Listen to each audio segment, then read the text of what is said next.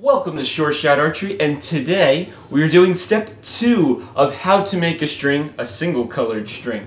So now that we have our string jig laid out and all set up to our correct size so we make the correct length string for our bow, now it is time to choose your bowstring.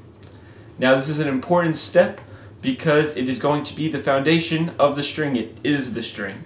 After that, all you have to do is cover the string, or certain sections of the string, with serving. But first, we have to choose our bowstring. Now let's pick out our bowstring. Now, as you can see here, there's two different size spools. They're these small spools. These smaller spools are serving. This goes on top of your bowstring. For the most part, I have two kinds of serving, halo and power grip. I number them in order to keep track of the thickness of the strand. For bowstring, these larger spools, this is BCYX. The strand size doesn't change, at least for the BCYX. Now, if you bought a different type of BCY bowstring, they make other types, the string size could vary some. But for this, it's all the same, unless you're talking about servings. But right now, we're going to focus on bowstring. So my favorite type of bowstring, as you can see, is the BCYX. I have 4 spools of it, 2 whites, like a bright red, a blue, and then this like darker, like a forest green. BCY makes a ton of different colors. BCY also makes a ton of different types of bowstring. So there will be other types of bowstring that BCY makes available that may work better, say, with your compound bow, or more designed maybe for your traditional bow. You will have to do some research. As an Olympic recurve shooter, I find BCYX to be the best type of bowstring for your bow. So now that we have that squared away, we're going to go and pick what color we want. For this, I'm going to go and do blue. It's going to stand out really nicely, and you, as the viewer, are going to be able to see it a whole lot easier. Well, maybe besides the red. The red is pretty bright, but I think the white and the green may blend in a little bit too much based on the background. So the blue is going to stand out really well. So we're going to take the blue, take it out of its wrapper, and we're going to start attaching this to the string jig. Now we're down at the far end, technically the right hand side for me. Now, where you start, either left or right, doesn't really matter. It's just a matter of being consistent. Personally, if you're at your home string jig, which you should be, most of the time you wouldn't be making these somewhere else unless it's at like a friend's house or something. But always start in the same, always start on the same side, the same way. Again, archery, consistency. String making, you want consistency, so always do the same thing. So I always start the same way. Gonna get my spool, BCYX. Gonna go and find the end right here. Look at that. And what we're going to do is we're going to unravel some, take the end, and we're going to tie it to this post. Down at the bottom, you can technically do like halfway, but near the bottom, make your standard knot. So we've got our half knot, and then we can technically throw another knot on top of that. Look at that.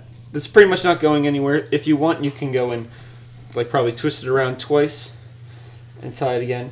This is going to be removed at some point, but it's going to be in another step, not in this step. So tie it again. You don't have to have beautiful knots. This is just holding this in place so it doesn't slide. So when I pull, nice and stiff. Good, perfect. So, the next thing we were going to do is start going around this entire string jig. Okay, so now that we're attached to our jig, we are going to lay out our string. Now, this is something that's very important, and It may take a couple tries on your part if you try this at home, or it might take a little bit of research based on the string material you use. Now, for me, since I'm using BCYX, and given the fact that I'm using pin knocks that have a small throat at the end of the knock, if you're using a bigger knock, say like a G knock or an M knock, you would need more strands in your string in order for it to fit correctly, or a thicker center serve. We'll get more into that as we go, but on the bowstring part, not the center serve, on the bowstring part, I go for a 20 strand string. In the past I have done 22 strands. It's a little bit slower. It's a bit slower of a string at 22 strands, and you have to cut down your center serve in order for your arrows to click on properly and release easily. So we're doing 20 strands of the BCYX. Now, if you bought a different type of BCY string material, you may need more or probably less strands, since X is actually a very thin but extremely strong bowstring material. Now, this string we're making is going to be 20 strands, but we are going to make it 22 because in step 3 we'll actually be cutting off 2 strands. It's going to make complete sense when we get to that step and actually do it, but for right now, bear with me. You're going to see how this magic is going to work, because it's really cool and really effective what happens when you have those extra 2 strands in there. Let's start. Tied, we're going to go in front of the pole. So this pole on this side is facing me, or technically you when you do this at home. Go around, and we're going to go all the way down that way. All the way down to the last pole on the opposite side. And we're coming back. So this is now pass number 1. Each side of the string has 1 strand. Now, since we're making a 20 strand string and we need to add 22 strands, each side is going to have 11 strands. Let's go for pass number 2. Now, another note, since we're on now pass number 2, for somebody first starting out, you may want to mark your starting pole either with a Sharpie and just write number 1 on it, or you'll put a piece of like tape on it, like red tape, electrical tape, just to indicate, oh, this is where I need to start and stop at. So every time I reach this pole, each side has 1 more strand, because when I hit here now both sides have 2 strands.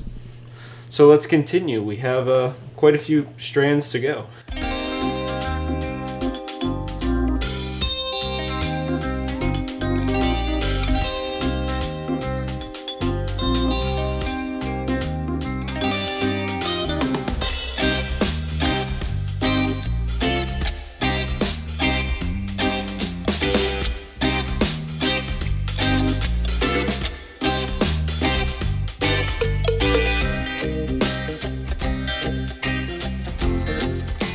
It looks like we have all the strands we need, but we should check. If you have 2 hands available, it's a lot easier. So we're just going to count.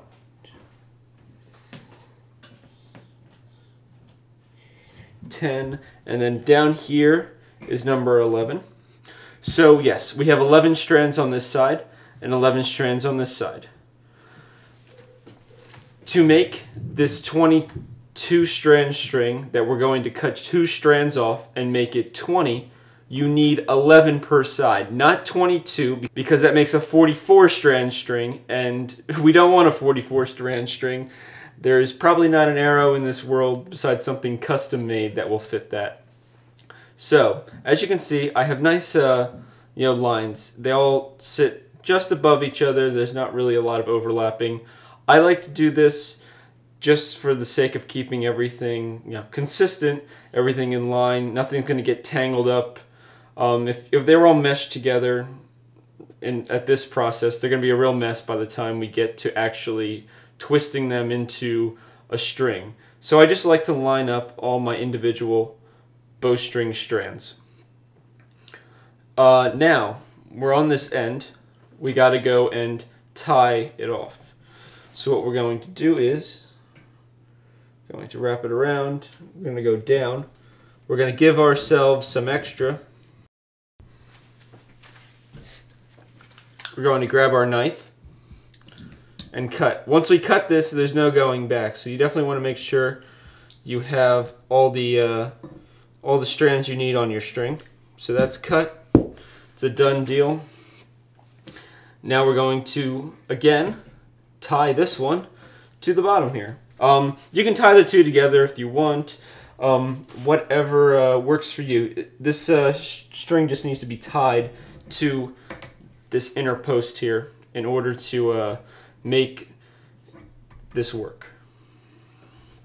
So now that we're tied, it's fairly tight. You have a couple of options, or two options.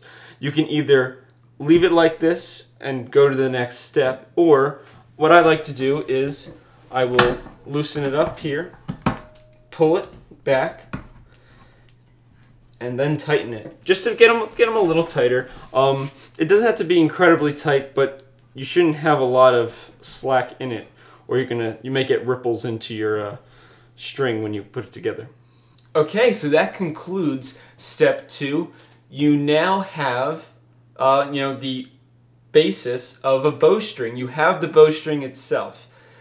Step 3, we're going to be working on adding serving to the ends to create at least one of the loops in step 3. It's going to be a big step, so stay tuned.